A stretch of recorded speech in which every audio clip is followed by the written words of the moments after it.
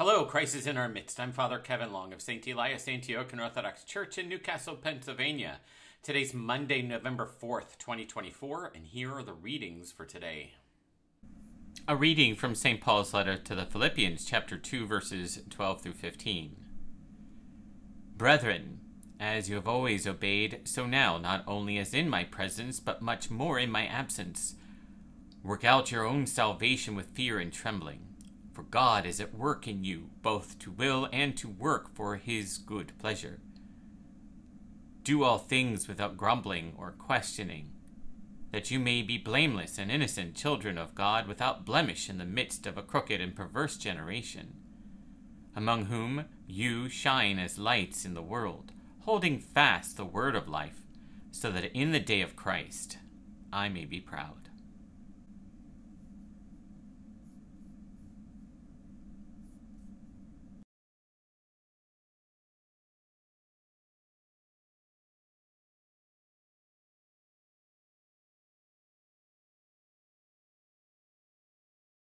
A reading from the Holy Gospel according to St. Luke, chapter 12, verses 13 through 15, and verses 22 through 31. Let us be attentive. At that time, while Jesus was teaching, one of the multitude said to him, Teacher, bid my brother divide the inheritance with me. But he said to him, Man, who made me a judge or divider over you? And he said to them, Take heed, and beware of all covetousness. For a man's life does not consist in the abundance of his possessions. Therefore I tell you, do not be anxious about your life, what you shall eat, nor about your body, what you shall put on. For life is more than food, and the body more than clothing. Consider the ravens. They neither sow nor reap. They have neither storehouse nor barn, and yet God feeds them. Of how much more value are you than the birds? And which of you, by being anxious, can add a cubit of his span of life? If then you are not able to do as small a thing as that, why are you anxious about the rest? Consider the lilies, how they grow. They neither toil nor spin, yet I tell you, even Solomon in all his glory was not arrayed like one of these. But if God so clothes the grass, which is alive in the field today, and tomorrow is thrown into the oven, how much more will he clothe you, O men of little faith? Do not seek what you are to eat and what you are to drink, nor be of anxious mind. For all the nations of the world seek these things, and your Father knows that you need them. Instead, seek his kingdom, and these things shall be yours as well. Glory to thee, our God. Glory to thee. If you forgive me, I would like to indulge in a little bit of a reminiscence about why I became Orthodox. One of the greater things about our faith is its resilience. Think about the entire history of Christianity. We start back in the time of our Lord and then the apostles, and almost immediately upon this burgeoning church fell a great persecution. The state resented the church for numerous reasons. On one hand, it accused the church of cannibalism. On another hand, it accused them of being traitors. And so by all intents, the church was doomed from its beginning, destined to suffer, and to suffer profoundly. But the reality is the church managed to endure. Even in the midst of great persecution, it survived. And, for the most part, it remained aloof from the patterns that went on in the general culture. It answered all the accusations that it needed to answer.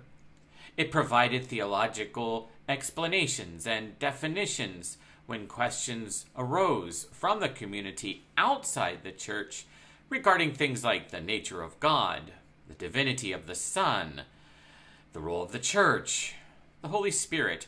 These kinds of things were answered by the church carefully, succinctly, and definitively.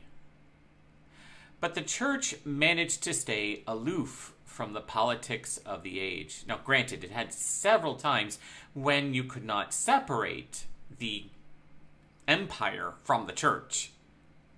But in the time of the Romans, the church remained aloof until the 4th century.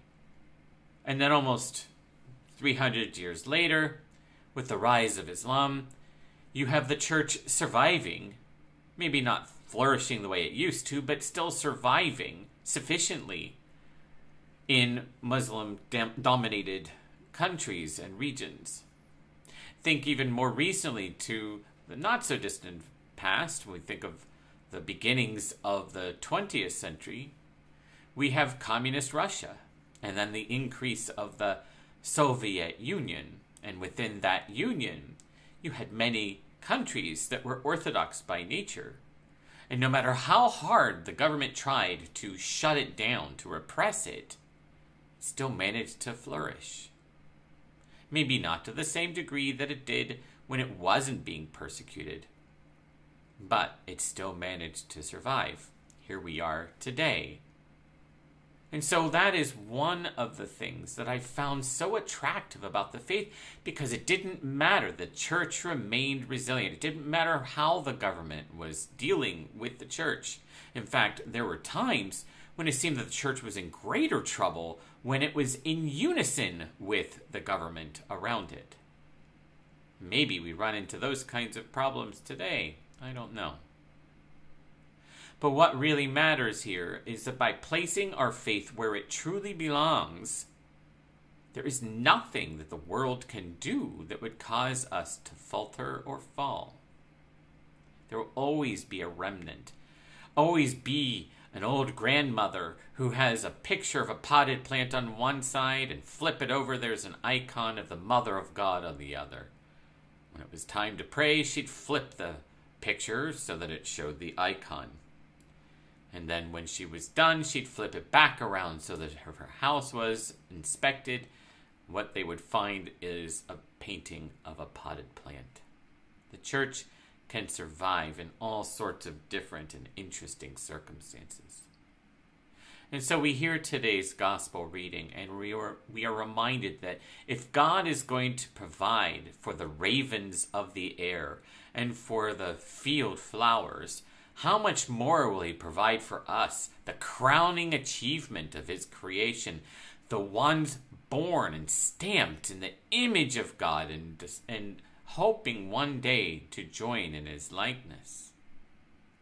How much more will we be protected, watched over, encouraged? That does not mean that martyrs' blood won't be spilled, but it does mean that God promises that he will never, ever abandon us, that he will remain with us.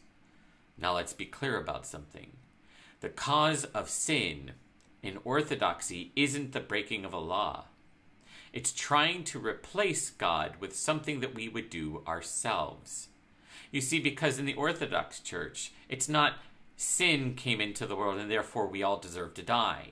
No, it's that corruption came into the world, and we get so panicked about our mortality and our corruption that we think that we have to do it ourselves, and as a result, we sin. We take the place of God, we remove him, and we put ourselves in his place.